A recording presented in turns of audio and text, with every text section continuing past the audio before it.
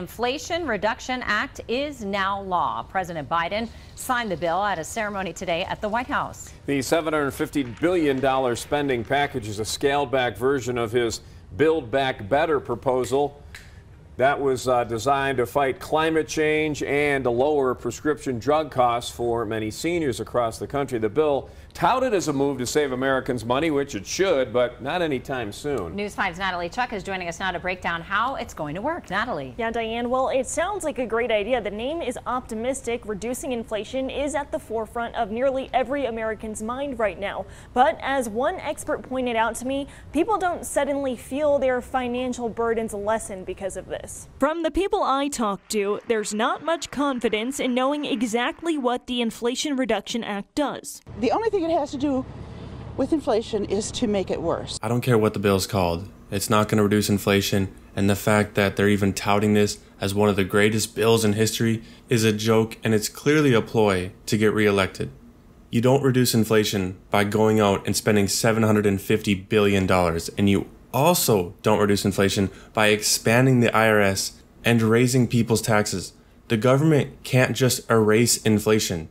Inflation goes away when you get more goods and services in the economy, but keep the dollar supply around the same. A bill worth roughly $700 billion.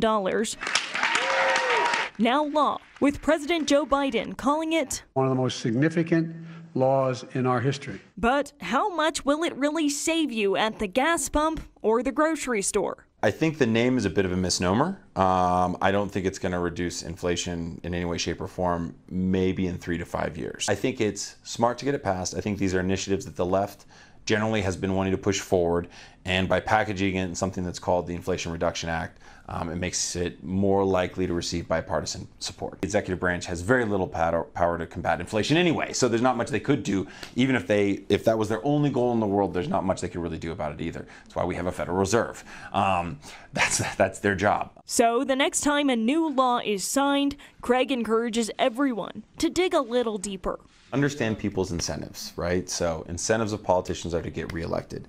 They may come in with the best of intentions towards helping as many people as they can, but if they're not reelected, they can't do any good. The government thought they could pay your rent by giving you stimulus checks, but all they did was reduce the value of your dollar. You see this trend? Every time the government thinks they can just sign a bill to save everybody, it makes things worse, and they end up having to correct their own actions. Biden in particular has been very good at signing a ton of bills, creating problems, and then signing more bills to fix those problems. It's a great way to get the public on your side because both bills can be seen as a plus, even though one bill had an issue that they didn't want to address, and they address it later on.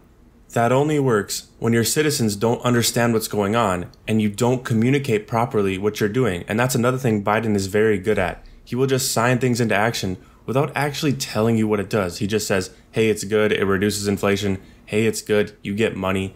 He doesn't tell you the negatives, and the media just covers for him, so you have no idea what this bill actually does and what negative impacts it will have. And so because of that, the citizens are not informed. They look like Biden's doing a good job, so they vote for him, and it's just going to keep making things worse.